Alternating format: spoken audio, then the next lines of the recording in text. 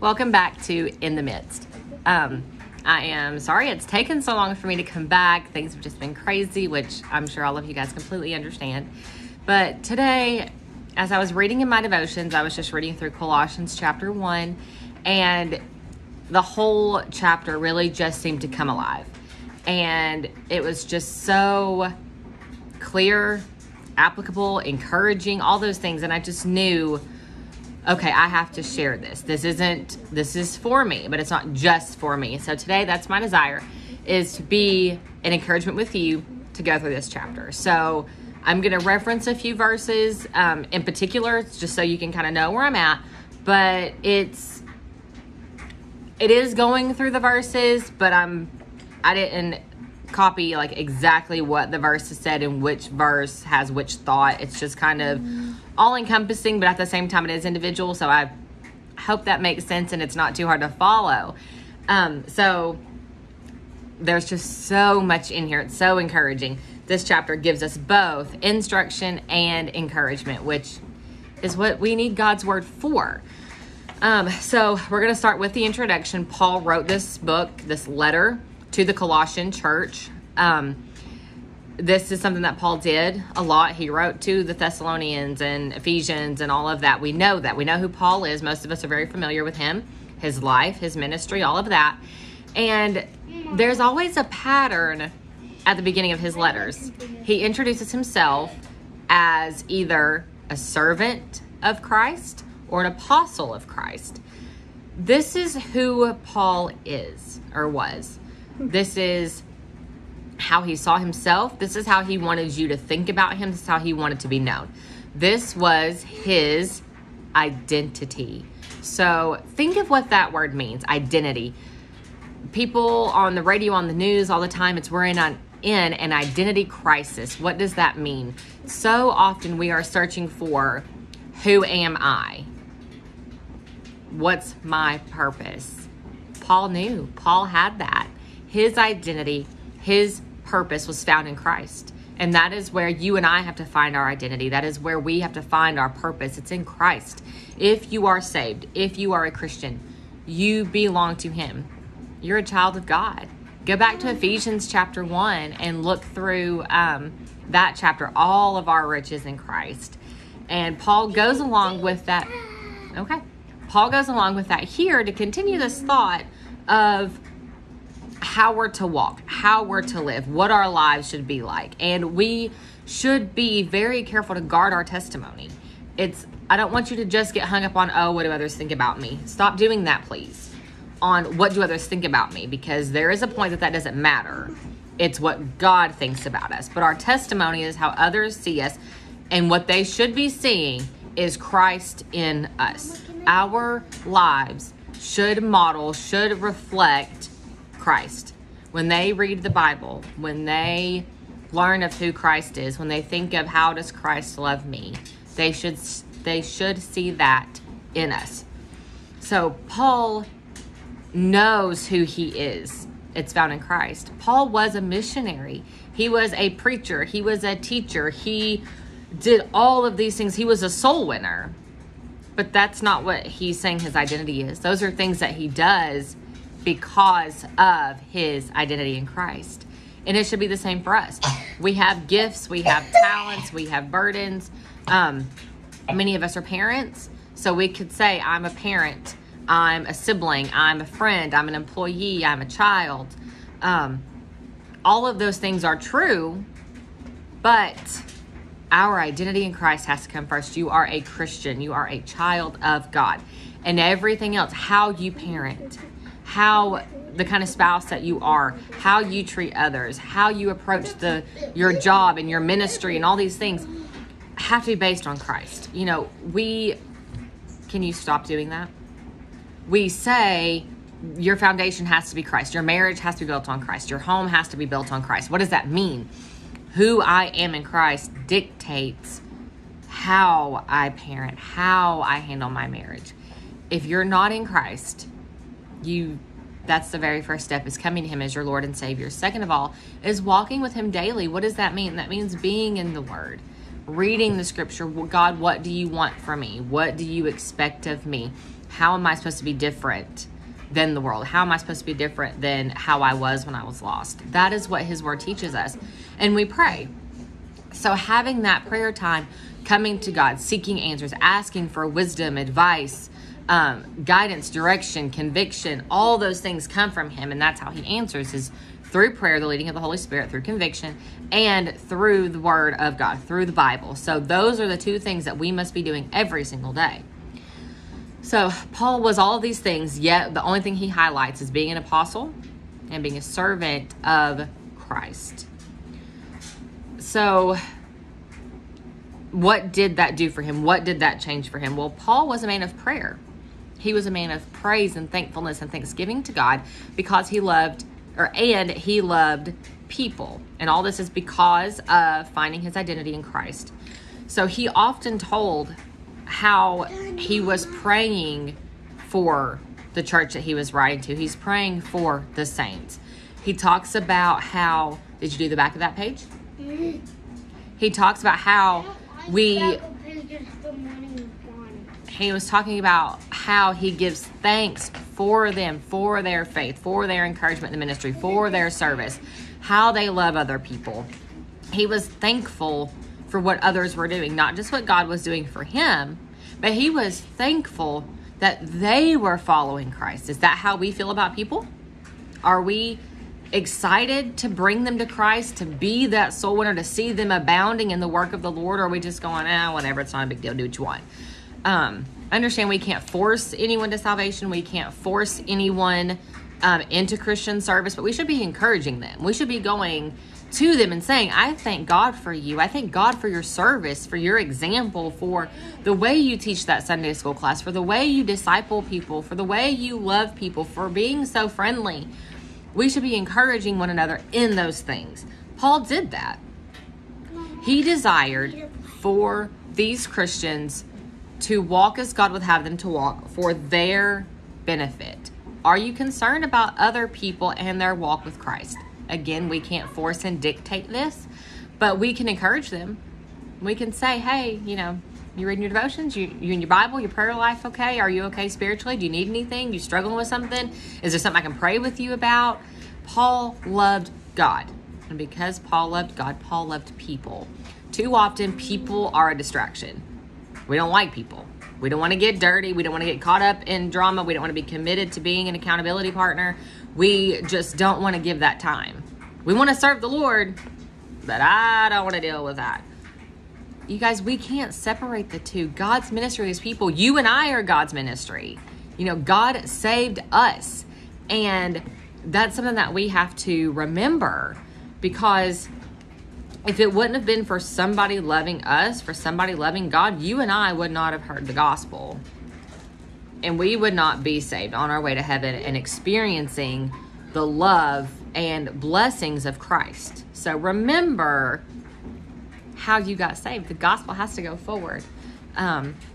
So Paul didn't want anyone to live in bondage to sin.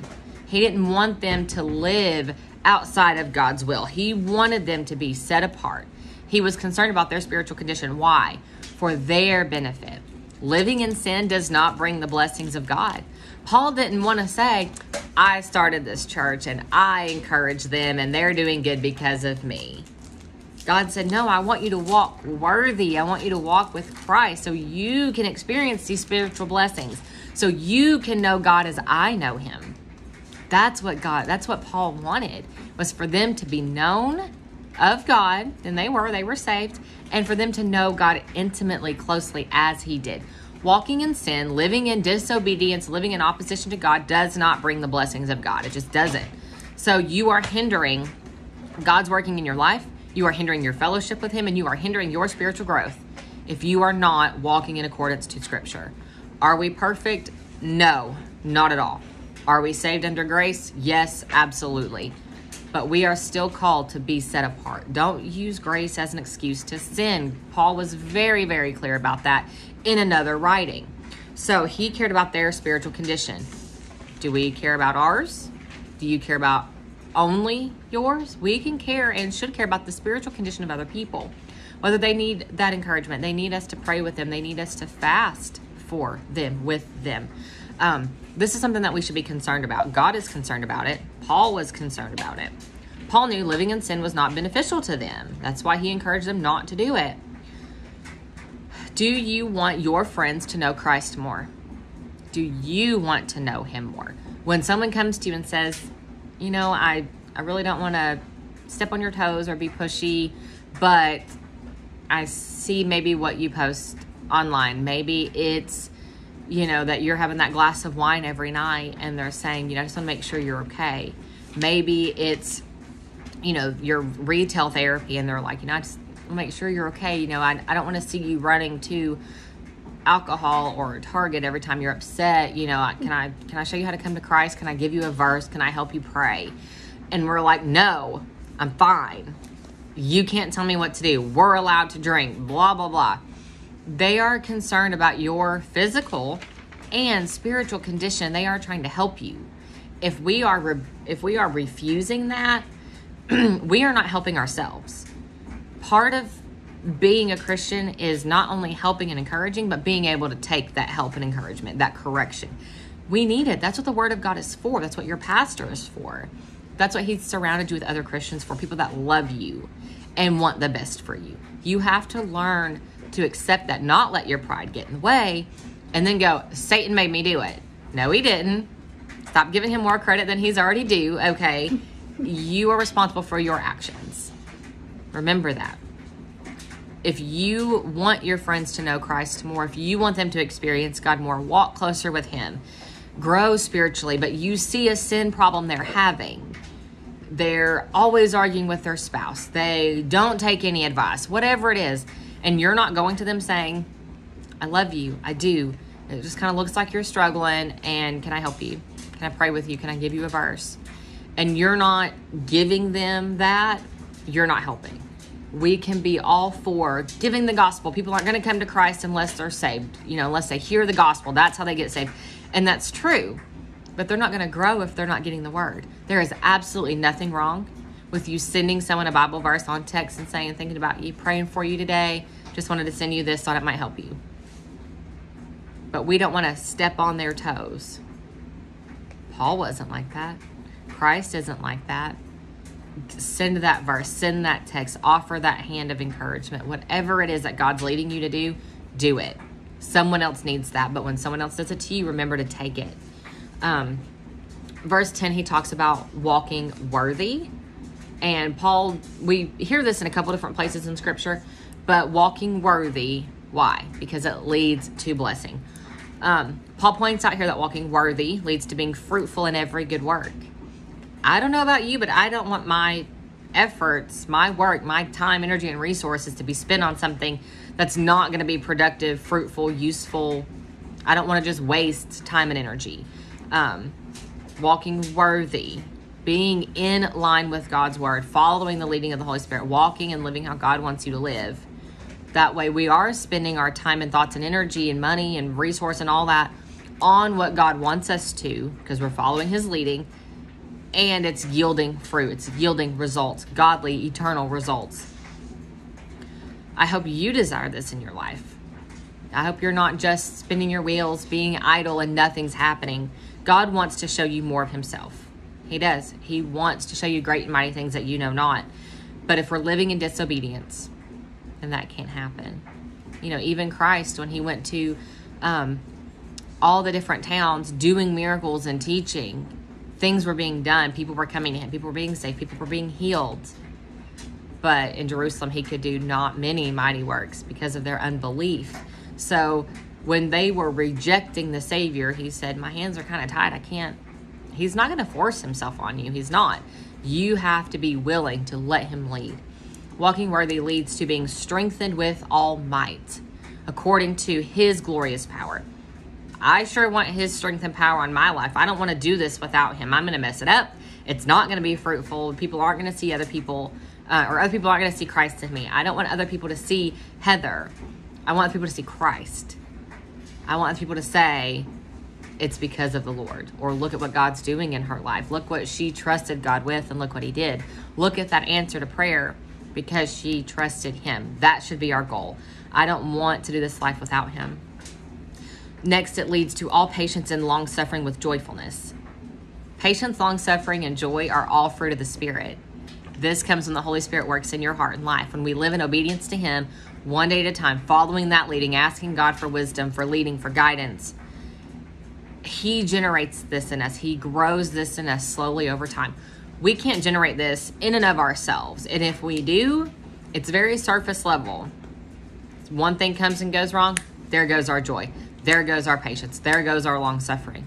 And we can't sustain that without Christ. It has to be a work of the Holy Spirit.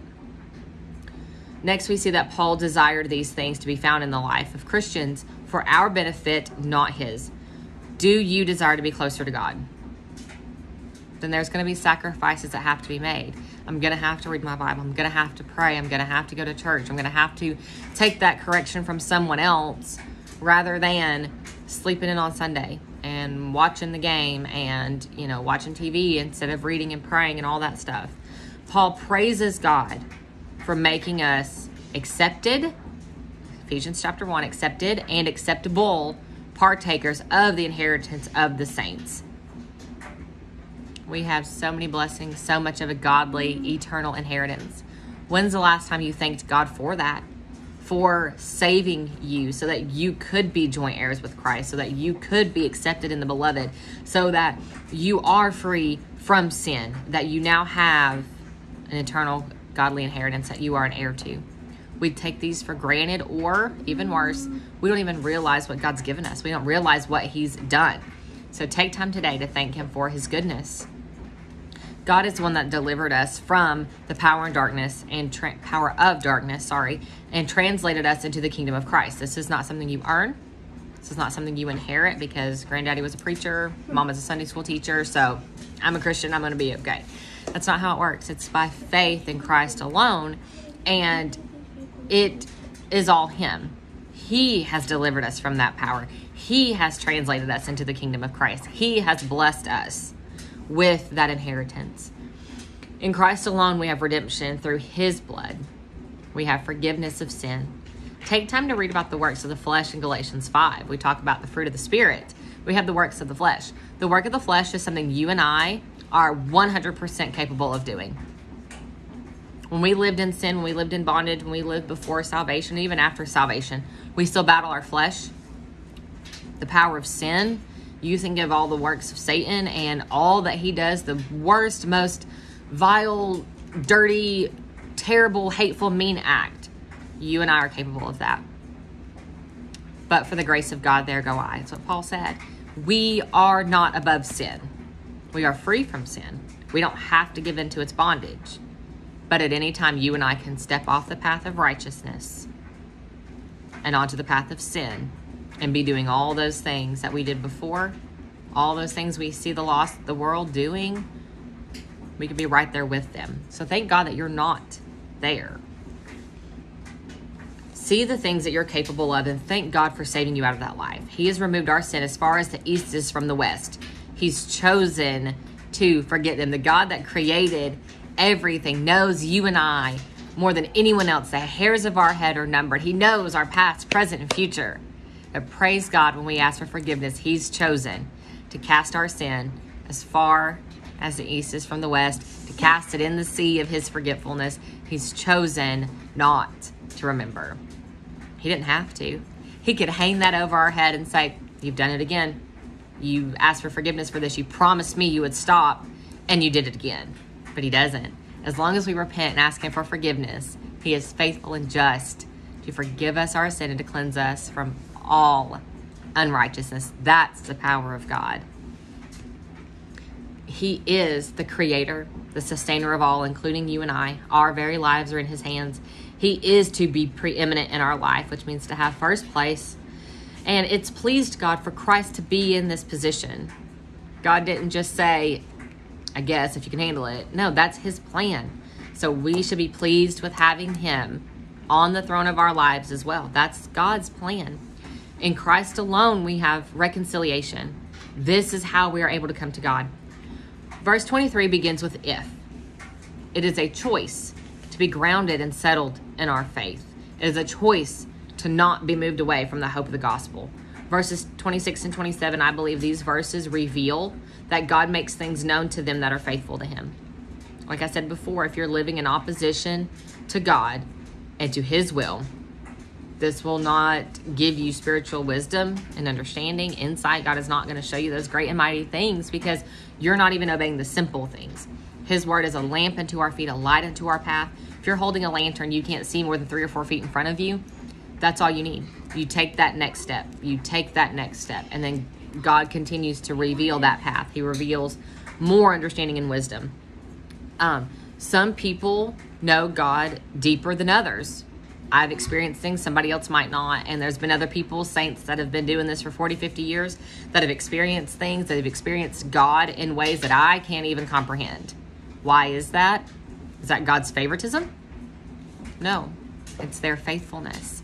When we are faithful to God, this is when he gets to work and show us things. So seek to walk in accordance to the scriptures.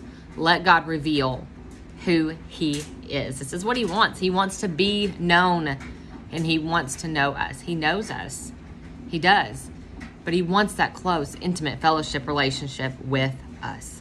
Seek to know who he is. Let him into your heart. Let him have those spaces that it's hard. The sacrifices, the things that you don't want to give up. Nothing is too big for God. Nothing is too big of a sacrifice to God. Anything you give up, it's going to be worth it 10 times over, because I've never seen the righteous forsaken. That's who God is. He wants to be with us. So this was a help and an encouragement to you. Trust him, walk with him, let him lead and guide you.